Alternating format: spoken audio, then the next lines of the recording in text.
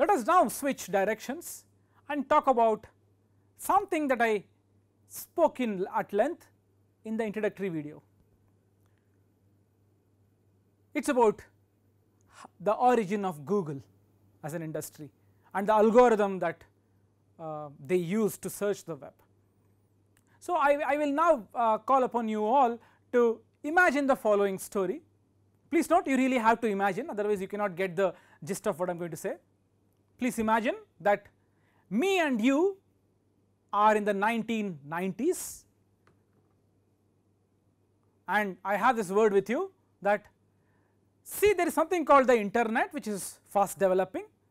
There is something called a web page where people put some information, and there is something called hyperlink, a hypertext, where in the page you can link to another page.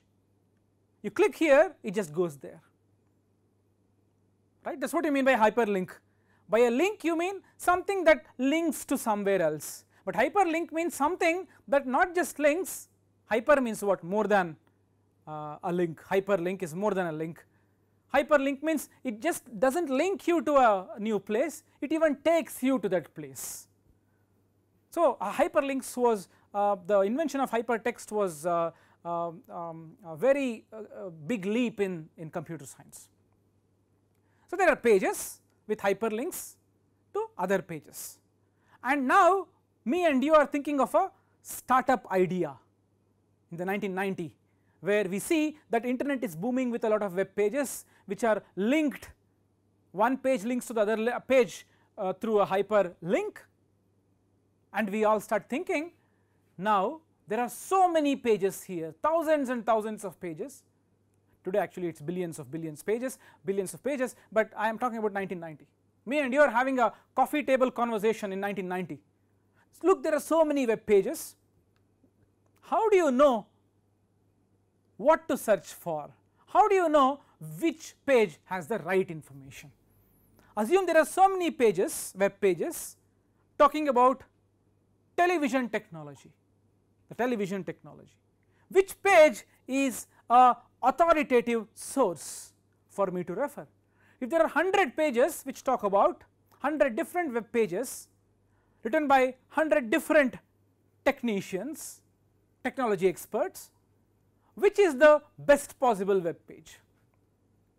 Now I see, I repeat, we are in 1990s, I see that this probably becomes a problem, is going to become a problem very soon. Now that there are few pages, people can sort of go through all the page and decide which one is good and then read it, but very soon the web pages will be populated with hundreds of thousands of pages. How on earth will people know what to look for where, right? What is the immediate idea you think we both will get over this coffee table discussion in 1990? I, for a reason, would give this dumb idea that fine, we will hire some 1,000 people.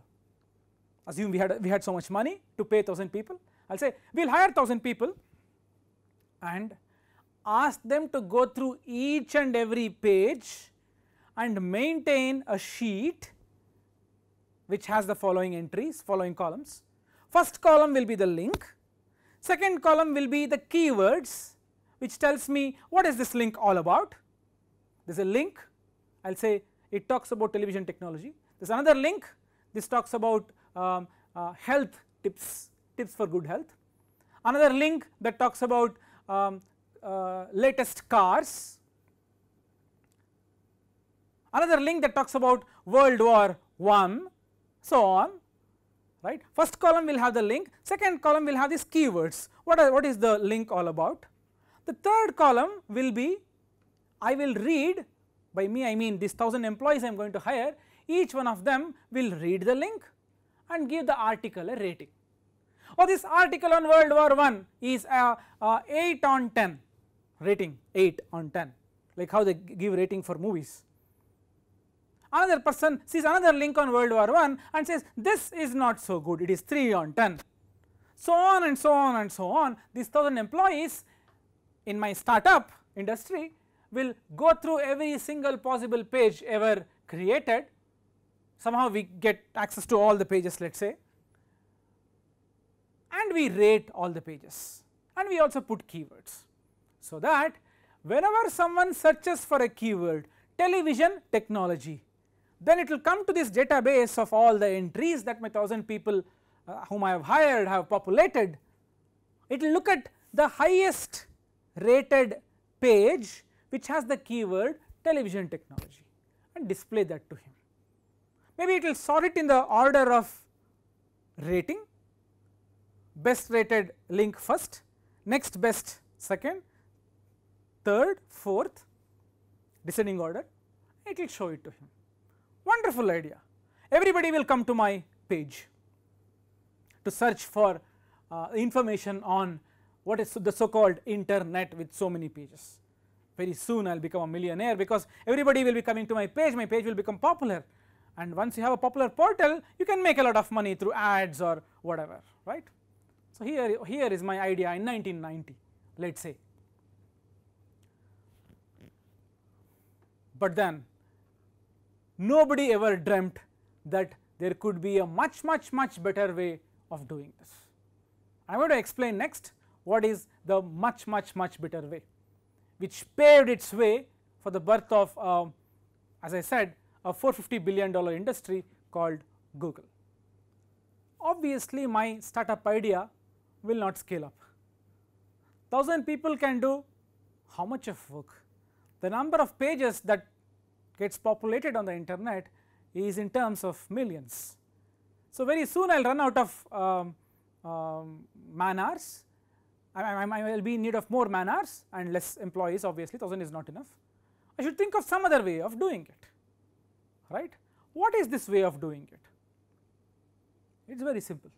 I will tell you the simple idea which is behind searching, and again I will try explaining it bit by bit with analogies, examples and questions.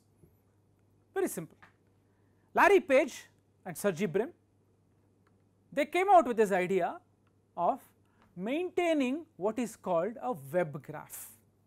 By a web graph you mean take a page, a web page, call it a node, take all the web pages, each web page is represented by a node, you wire a link between this page and this page, namely this node and that corresponding node by a link. If this page has a hyperlink to that page, so for example, the same example I have been giving you people, this is my home page and I link the home page of my friend on my home page. Then my home page is a node, my friend's home page is a node, there is an edge from my home page to my friend's home page. Please note, this is a directed graph. Why? Me linking to Prime Minister's home page does not imply that the Prime Minister's home page also links to mine, it is completely one sided, correct. I like her, she does not mean she likes me, it is a very asymmetric relation. So this is what is called a web graph, where pages are denoted by nodes and a link represents a page pointing to another page through a hyperlink. The point is, if you collect this web graph, that is enough. It does the trick of having 1000 people or more. First question, how do I collect the web graph? What is the use of this web graph? How is this web graph going to solve the problem that I was trying to resolve with some 1000 employees by hiring 1000 employees, right? I have 1000 employees in my organization and now I am saying you can replace these 1000 employees or even more by simply making note of the web graph. How do you get a web graph? What is a web graph? Think about it. It is a graph containing so many nodes and so many links. How do you even know that in some nook corner of the world there will be a web page pointing to some other web page? I am saying that you should have all this information. How do you get this information? Do you have any idea how one can get this information? Any rough idea? Think about it.